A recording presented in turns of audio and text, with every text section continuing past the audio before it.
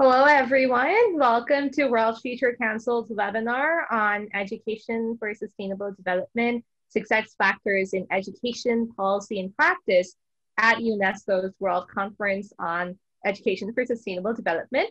My name is Kehkashan. I am the youngest councillor of World Future Council and the founder-president of Green Hope Foundation. Now, the Sustainable Development Goals are the only viable and globally accepted roadmap that's available to us for rebuilding better from the throes of this pandemic that has wiped out and in many cases regressed much of the development achieved since 2015.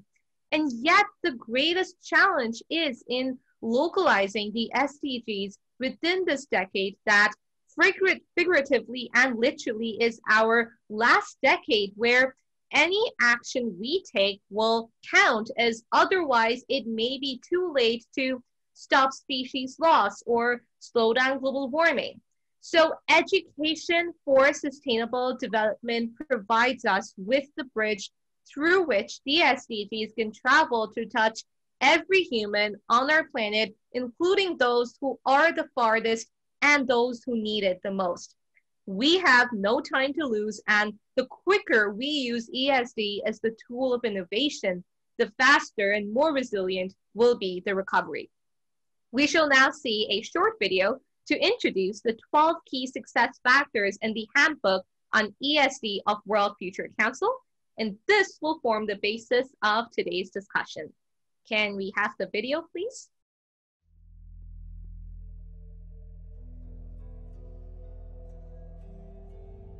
We identified 12 success factors for ESD in our handbook. The handbook, which you can find in the resources section of our booth, also explores a range of case studies from around the world that are showcasing how ESD can be effectively introduced in different contexts. If ESD policy and practice is going to succeed, it is crucial to generate and maintain political will and support from the national government and from stakeholders engaged in its implementation. This can be done, for example, by showcasing the scientific and academic evidence base in a language and with concepts that policymakers can relate to. ESD policies, laws, frameworks and mandates are important in providing institutional support which stakeholders need in order to implement ESD. Effective models include, for example, national ESD strategies and frameworks, ESD focal points, national coordinating bodies and interdepartmental committees. ESD partnerships can be instrumental at all stages of the policy cycle, helping to build coalitions and political will, assisting the drafting of legislation, and supporting delivery and monitoring progress. Whether through integration or redesign, the national curriculum often serves as the most significant piece of educational policy available to secure the implementation of ESD. Successful approaches include introducing adjectival learning approaches such as climate change or peace education, and using system-wide revisions that use ESD as a holistic, interdisciplinary and integrated concept around which the curriculum is developed. Progressive pedagogies that are active, transformative, learner-centered, participatory and connected to local communities and cultures are fundamental to the success of ESD. Such techniques include group discussions, problem-based learning, critical reading and writing, role-playing, outdoor fieldwork, modeling, and case studies. Teachers can be powerful agents of sustainable progress and genuine transformation in society, and they play a key role in preparing students to become responsible citizens. They should be supported with both quality pre-service and in-service professional training to build the necessary knowledge and skills to deliver teaching and learning practices associated with ESD. The whole school approach offers a particularly promising mechanism for integrating ESD across an entire learning community. This includes wide-ranging improvements to curriculum, campus, institutional culture, student engagement, ecological footprint, learning outcomes, and interactions with the wider community. Certification or recognition schemes can be another important lever for ESD implementation and can help schools embed ESD practices. Different countries and regions all have their unique challenges, local contexts, cultures, and histories. All this richness and diversity affects the way ESD is perceived, adapted, and implemented. ESD has a number of features that make evaluating its outcomes, effects, and impacts challenging. Monitoring and assessment frameworks can help to ensure the ongoing relevance and effectiveness of ESD efforts, including by increasing understanding of progress and highlighting areas for improvement in ESD. Although it is clear that quality, inclusive, and sustainable education is an investment with huge returns, it often suffers from inadequate funding. Efforts to close the funding gap must start with an increase in domestic funding to education. A significant increase in levels of development cooperation and donor funding for education is also needed, particularly to meet the requirements of low and middle income countries. To reach its full potential and continue to remain relevant beyond the years of formal education, ESD must forge deeper links with the world of work and the transition to sustainable economies and societies. ESD asks us to assume active roles in creating a world we'd be proud to pass on to our children and grandchildren. It motivates us to be good ancestors. But on that note, thank you for the video. We would like to invite our panelists to share their remarks introducing specific factors of the handbook based on examples on the ground. I would now like to invite Ralf Behrens, Hamburg Ministry of Environment, Climate, Energy, and Agriculture, head of the ESD department. Now, Ralf, how does the Hamburg ESD master plan reflect factors 1 and 3, from political will for ESD policy and practice to multi-stakeholder collaborative ESD partnerships? So thank you for the presentation. I want to explain or give you an example from Hamburg of a multi-stakeholder process to implement ESD on a local level, on a city level. And it's the process is a collaboration of public bodies, different ministries in Hamburg, and the civil society NGOs in Hamburg. And first of all, 15 years ago already, we started a network of ESD stakeholders in Hamburg, and we call it Hamburg is Learning Sustainability. The network is called like this. So it's a network of stakeholders in Hamburg. And just go to the GAP, to the Global Action Program. One of the results for Hamburg, one of the results of the GAP program of the UNESCO was that we decided in Hamburg to develop a Hamburg strategy on ESD. We call it Hamburg Master Plan ESD 2030. And to show, first of all, we developed a logo, of course, and then we started the process. But to show you the timetable and the political process. In 2015, as I said, the GAP program started. And in the end, in September 15, we had a big stakeholder conference of the Hamburg Learning Sustainability Group, the network. And there we decided that we want to have this strategy for Hamburg, an ESD strategy for all educational sectors. 1 year later, in August 2016, the Hamburg Parliament decided that we have to develop this strategy for Hamburg, the Master Plan ESD.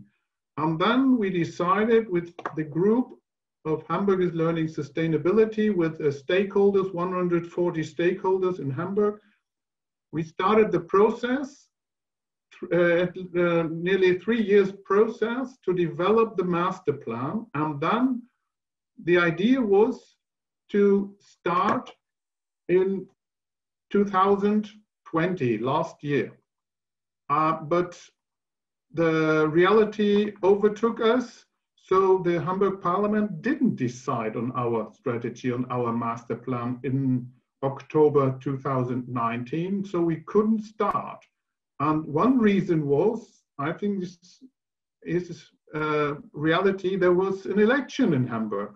We wanted the decision in summer 19, at least, yeah, at the latest October 19, but we couldn't get the decision because of money.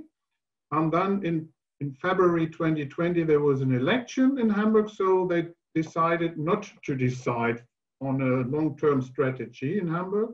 And then next reality problem was Corona in Hamburg. So, and then the coalition negotiation in Hamburg of the two parties, of the Socialist and Green Party in Hamburg, it was late. 6 months later they decided, but they decided to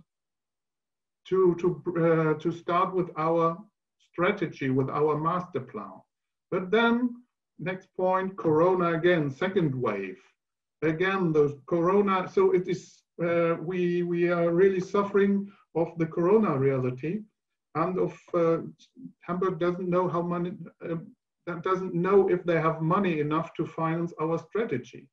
But this year we had a turn, and now we are in the money negotiation, and we have a solution, and now we are really, I think in 6 weeks we can start with our strategy. It's 1.5, 2 years late, but anyway. And in the end of the year, we want to celebrate it with a big party kickoff. That's the idea. This slide is just to get an idea of all the NGOs that participated in the development of our strategy. And to get a short conclusion, it's a master plan. The strategy is unique in Germany on a city level and a state level. The development was started in 2017, finished in 19, 139 participants, 49 public institutions, and 90 NGOs participated. We wanted to start in 2020. We start this year. We want to finish in 2030. And our master plan, our strategy includes all educational sectors, from early childhood, school, vocational education, higher education, and non-formal. So that's the idea, the whole package for Hamburg. And it has about 100 actions. And in 2030, we will be in the ESD sky. Thank you. It was a short overview from Hamburg. Amazing. Thank you very much, Ralf, for sharing the work the city of Hamburg is doing on ESD and in turn, urban sustainability. Now, I will be sharing the work of Green Hope Foundation on Factor 4 and on ESD. So Green Hope Foundation is a global social innovation enterprise that works across 25 countries, impacting over 140,000 people, whose mission is to provide a platform of learning and ground level action to create a just, equitable, and sustainable future. And we use education for sustainable development as a transformative tool to engage and educate young people, as well as all sectors of society, to really create empathetic, responsible global citizens by localizing the Sustainable Development Goals. Now, our work on ESD covers all 12 factors of WFC's handbook, but focusing on Factor 4, ESD curriculum revisions and integration practices, through our 300+ sustainability academies globally, and linked to Factor 9, which is local, culturally relevant, place-based learning. Now, Green Hope works in partnership with school boards and universities in multiple countries. In the UAE, we are partnered with Dubai's Education Board, engaging students in actions from stopping land degradation to mangrove planting, which is also expanded to Oman and Bahrain.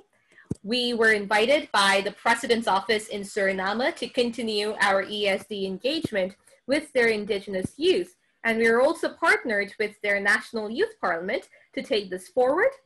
In Canada, where I'm from, we partner with several school boards, the largest of them being the Toronto District School Board, where Green Hope is providing environmental education to the children. In our workshops on educating the educator, we provide tools to teachers to bring sustainability education into their classrooms. Now, we work not only in urban areas with children who have formal education, but we focus specifically on children and youth from marginalized communities. So we have engaged Rohingya refugee children in Kutupalong, the world's largest refugee camp, children in the Syrian refugee camp on the Lebanon-Syria border, homes for children of prisoners in Kenya and Nepal, homes for HIV positive children in Nepal, orphanages, children on the streets, in line with the SDGs mandate of leaving no one behind and ensuring a life of dignity for all. And since most of these children don't have access to formal education, know English, or even know how to read and write, we use non-formal methods of communication, such as music, art, dance, drama, sport, eco-fashion, and writing. And above all, we bring out the child in these young people, many of whom have forgotten to smile. We have distributed solar lamps to thousands across Nepal, Kenya, and India in the run of Kutch to ensure that the children are able to study at night. During this pandemic, we have conducted over 85 high-level webinars that also function as education toolkits, engaging leaders from the former President of Ireland, former Prime Ministers of Canada and Greece, UN officials, and civil society trailblazers. And we've, of course, also continued our sustainability academies, engaging with children from India to the Democratic Republic of the Congo. Also during this pandemic, Green Hope has been working tirelessly to distribute sanitation kits and providing education to children in Bangladesh. We have installed deep bore tube wells in the villages there. We've built toilets. We've installed rainwater harvesting systems. And we are transforming the women into poultry farming entrepreneurs so that they can send their children, and especially their girls, to school. Our Grow Your Own Food campaign teaches children about eating locally grown organic food and making their own compost. And our project, Powering Education in Rural Liberia, is installing solar panels in homes, the school, and community center, as well as solar streetlights in a town previously without electricity, where we are now providing the girls with computer literacy education. Green Hope also works on peace and nuclear disarmament education. We do this by getting our voices heard at the United Nations. We've created digital toolkits on nuclear disarmament, composed peace songs, and our most impactful campaign now has the tagline, "We want books, not nukes." This is Green Hope Foundation's call to action. Through education for sustainable development, we want to empower children and young people and bring them to the forefront of the change-making dialogue, because it is our future that is at stake. And our lived experiences at Green Hope Foundation prove that the unique potency of both the SDGs and ESD is in their universality. We have found it equally transformative, be it with climate refugees or advancing social equity in COVID-impacted rural environments or addressing urban sustainability challenges. And this, of course, vindicates our belief that the route to Agenda 2030 is through education for sustainable development. Thank you very much. And with that, I would like to invite our next speaker, Patricia Kombo from the PaTree initiative. And Patricia, I'd like to ask you, how does your work relate to Factor 6, teacher education training and resourcing? Over to you. Thank you very much for inviting me. I'll be sharing my screen. My name is Patricia Kombo from Kenya, and with PaTree initiative, we've been working with schools to ensure we promote greening agenda and also ensuring that we incorporate ESD as a way of ensuring we attain sustainable development goals in Kenya. And our work involves partnering with schools and also training teachers on how they can foster activities like kitchen gardens and also tree nurseries. And I will be sharing Factor 6, which is on teacher education, training, and resourcing. Yeah, and first of all, the quality of education is dependent on teachers' knowledge and also experience and how these are communicated. With PaTree initiative, we try as much as we can to engage the teachers to train them on some of basic approaches so that they get the wide knowledge and also they gain the experience so that when they will be advocating or rather passing the information to the young generation and students, first to ensure they pass the right education and also to ensure they pass quality education. And we believe that teachers are agents of change. And that's teachers need to be motivated and also need to be trained. This is one of the photos whereby we were training as a head teacher on planting trees, the right growing trees in the right process, and also ensuring that we recycle the plastics.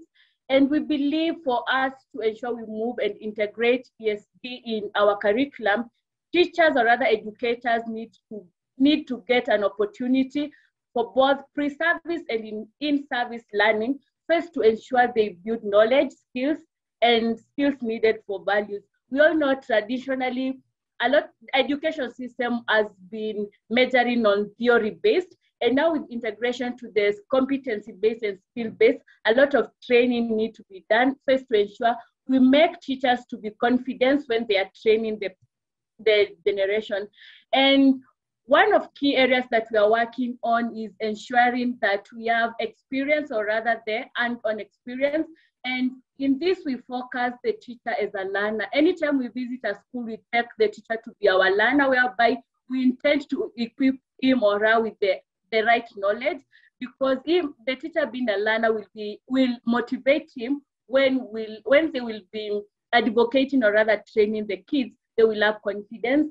And I will just say nothing beats hands-on experience. So teachers should experience for themselves and also get the learning, the methods during training. Anytime our work resolves on setting up kitchen gardens and also to nurseries and growing. So we ensure in the process, in all that we do, we incorporate teachers, they are part of the model, they are part of the exercise, first to ensure they get on the first-hand experience, which will later translate to the kids. And I'll take you through few features of education modules, first to ensure that the ESD really translate to young people. And we've always been measuring on action-oriented, transformative, that engage innovation and creative thinking. And this is on the practices, or rather the actions that we take. And also we are learning on basis of real societal challenges in the local context, first to ensure that teachers get experience, and when they'll be training the learners, they will use local examples which learners can really resonate with. Then we have engagement with external partners and the non-formal education. With ESD, we've realized it's not necessarily what is taught in class, but communities and also non-formal communities really shape the future of education. So in all what we do, we incorporate communities, and we also have like community tree planting days, and also we bring them to be part of the process because we know they influence policy, and also they kind of modify how the education system will be. Then finally, another feature is exploration of key principles of sustainable development in their local and national context. And this is whereby we use the local examples, and also we try to relate them with regional or rather national examples and how teachers and students in other regions are doing. This is one of our tree planting exercise, and the people in front are teachers. And we always work with teachers because we want, first of all, to empower them and also to increase their skills as they continue training, and also advancing with the technology, first to ensure they remain relevant in delivering education to young people. We have in-service training and professional development, and this ensures that educators are increasingly well-trained and motivated to teach ESDs. And the reason why in-service training is very crucial for teachers is because it gives them motivation, it helps teachers in like special or rather specialties, and keeps them abreast with the latest knowledge, skills, and methodologies.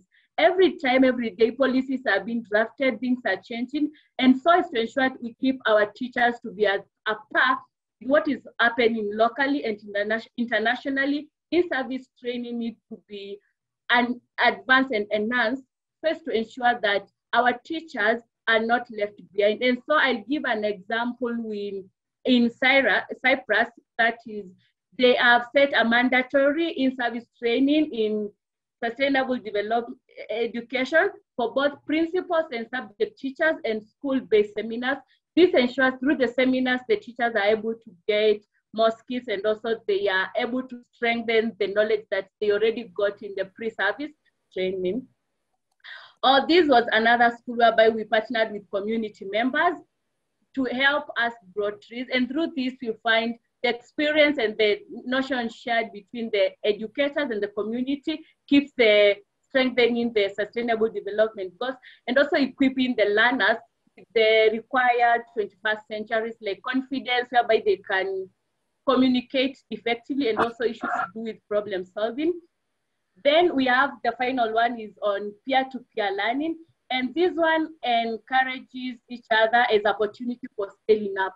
During pre-service and also in service, some teachers might not get some skills right, or rather they might forget. But anytime they have peer-to-peer learning, it ensures that they scale up the knowledge that they add.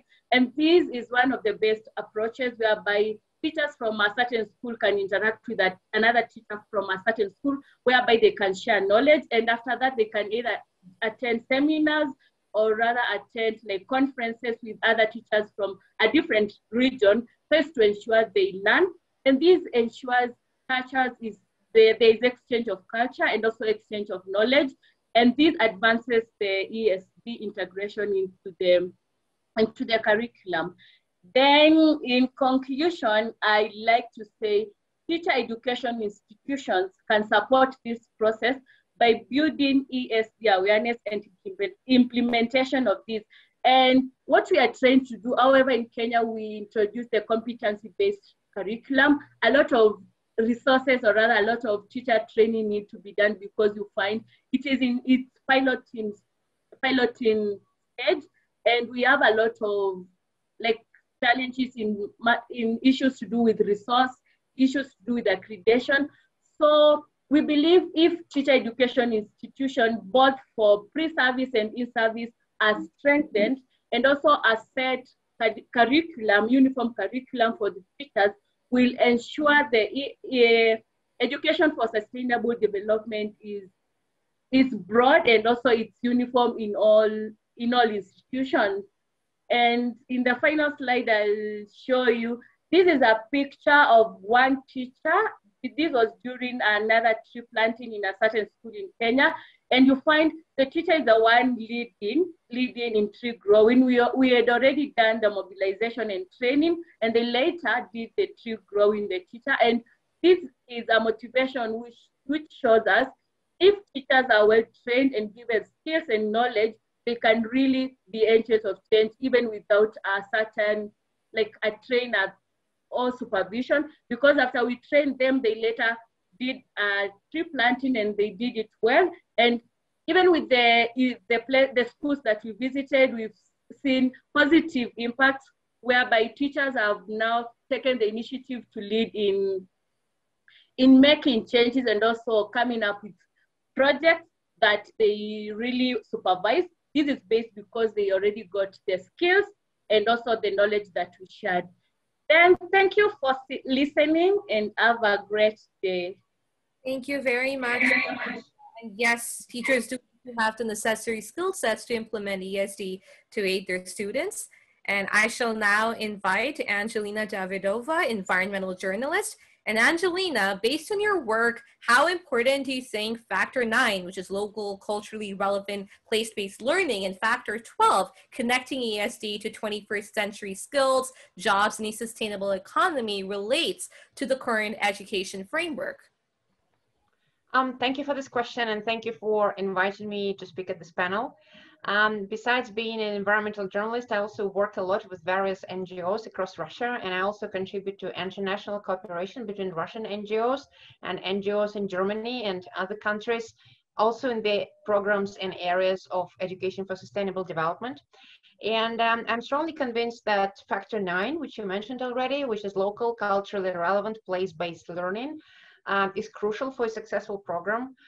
Because everything from culture to expertise of local experts or values to local drivers, they can be different in different different contexts. And it's super important also when we take international programs and international solutions or programs developed elsewhere to adapt them to the local context, or maybe even create new products and new programs which are based on the local context and which involve local actors and local drivers. I will probably bring examples of 2 such programs, also the ones where I participated in. One of these programs was done by WWF Russia in cooperation with the Russian environmental organization called ECHA, and I was also deeply involved in that. I was one of the speakers and lecturers in this program. So what we created was a so-called video constructor for climate education. So we made a series of lectures for various ages, for school institutions, after school education, preschool education, supplementary school programs on climate change. And we made these lectures in a way that actually educational institutions or teachers or NGO workers who go into schools and are trying to teach children about climate change, they can actually take blocks of this and then integrate them into their curriculum. So it's a very easy program, and it's a very easy software where you can actually combine lectures and take the ones you need, and also take the infographics you need, take the video graphics you need. So in a way, you don't take a course as a whole, but you choose something what you need. And maybe also to add something to this, many schools in Russia still lack education in sustainable development. It's not part of the school curriculum. Likewise, education on climate change issues. And this is why a lot of such programs is being done by NGOs in offline or online format, which is obviously has become much more important in the last year. Another example which I wanted to bring in with regard to Factor 9 is actually something recent. It's a German-Russian cooperation project between Mecklenburg-Vorpommern and the Leningrad region, which is a region around St. Petersburg. And that region involved 30 to 40 young students, like school children, who were doing at the same time, simultaneously, research in Russia and in Germany on the coast of the Baltic Sea about plastic waste on the Baltic Sea coast and microplastic pollution. And they was doing this research at the same time. They were comparing results of their research. They were communicating a lot with each other, and they also made very wonderful and amazingly sweet movies and videos about this project. Unfortunately, there's not much time to show you the results of this project, but it's still something which stayed deeply in my heart, and which I believe through such projects, which also have an international component, yet they're trying to adapt even the most developed and the most profound international methodology to local context, be it German context or Russian context, still united by the Baltic Sea. It's obviously something which proved to be a very useful program, a very productive cooperation pattern, something where both children and their teachers learned a lot also from each other. And now just a few words to Factor 12, because I believe we're running out of time. And so contribution of education for sustainable development for 21st century skills, jobs, and sustainable economy. Here, I believe that one of the main approach to education these days, lifelong learning, and also approaches which are trying to not to give you a set of skills, like a set of fixed skills, but instead are trying to encourage young people to be adaptive, to be curious, to be decisive, to be proactive. This is obviously something which helps us create not only a new economy, but also a new perception of the world. Like, how can we function in this new world, which requires us to make decisions which are also adaptive, which are also resilient, and which are also flexible. And I believe many of these programs, also the ones which I mentioned before, especially the ones which have a multi-stakeholder character, like the one which was also mentioned in the earlier factors, obviously allows various actors to learn from each other and see what is it that am I doing right? What is it that am I doing wrong? How I can correct maybe what I'm doing and what I've always been doing. And I believe this flexibility and this more adaptive learning patterns, but also patterns, decision-making patterns, will be highly required in the new economy, also in the new sustainable economy, when we see the world change a lot over the last few years and dozens of years, also because of climate change. And we'll have to be adaptive, and we'll have to change our decisions, and we'll have to plan for the future, with the future might be uncertain. And it's also something where I believe many of these programs actually teach young people, talk to each other, listen to opinions of others, and move forward not by winning or not by proving that you are right, but actually working on a single challenge and trying to come to a single solution, which can be for the benefit of everyone. So I strongly believe that many of the aspects which are integrated into educational for sustainable development programs, and as we heard from previous speakers, there are so many formats of these programs worldwide, culture-wide. So we have and we can learn a lot from each other, and also through this program, in order to build a new sustainable, resilient world, the world we all want to live in. Thank you. Thank you so much, Angelina. And yes, ESD is critical, and it will definitely help us to build that resilient and sustainable world. So thank you once again. And the final question I would like to ask to all of our panelists is, what are your demands to implement ESD by 2030? So Ralf, let's begin with you. Yeah, our master plan, ESD 2030, is has already the number in its title. So until 2030, we want to implement ESD in all educational sectors in Hamburg. So we want to go to the ESD sky in Hamburg in until 2030. Amazing, thank you, Ralf. Patricia?